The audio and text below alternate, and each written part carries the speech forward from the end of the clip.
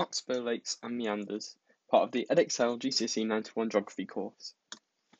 Right, so the keywords you're going to have to know for this are meander, fastest flowing water, deposition, erosion, hydraulic action, abrasion, lateral erosion, swan neck, flooding, Oxbow lake and meander scar.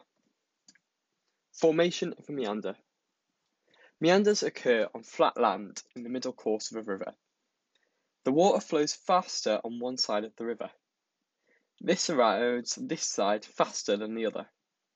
More sediment is deposited on the side where the water flows slower, as there is less energy. This makes the river flow even faster on the other side. This makes the river bend and forms large horseshoe-shaped meanders. So this is a cross-section of a meander here. So as you can see, the fastest velocity is coming along here. You've got the slower velocity here. Okay, so this will be the inner bend, and this is the outer bend.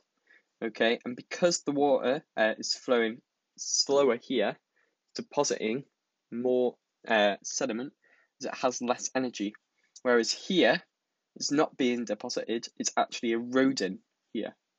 Okay, so the sediment's being deposited here, and that's building up the layers, and here it's becoming wider. Okay, and this, over time, is going to create a meander. Right, so this is the first diagram that you're going to draw when you draw your Oxbow lake. Okay, so diagram 1, key points are that erosion occurs on the outside of bends of the meanders. So this red line here is to show the fastest flowing water. So it's occurring on the outside bends of the meander.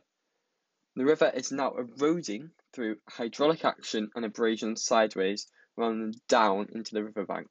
Okay, so rather than it eroding down and making the river deeper, it's eroding sideways and it's making it wider. Okay, this process is called lateral erosion. Okay, so that's a key word there. That's a level 9 word, lateral erosion. So here's your second diagram that you're going to draw. Okay, remember your annotations, guys. Okay, that's what's going to show the examiner what you're talking about in your text. Okay, so if you include those annotations, just an extra layer to show the examiner. Okay, so the key points here are that the lateral erosion means that the shape of the meander has changed over time. Okay, so as you can see, the meander is a totally different shape. Okay, and it's changed over the period of this lateral erosion. Okay, this erosion especially narrows the neck of the meander, creating a swan neck.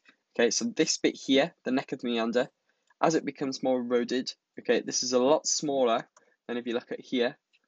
Okay, so that's a lot bigger than this here, this swan neck here. Okay, and here's your next diagram. Okay, so the key points here is that as the erosion of the swan necks continue, it's become much weaker.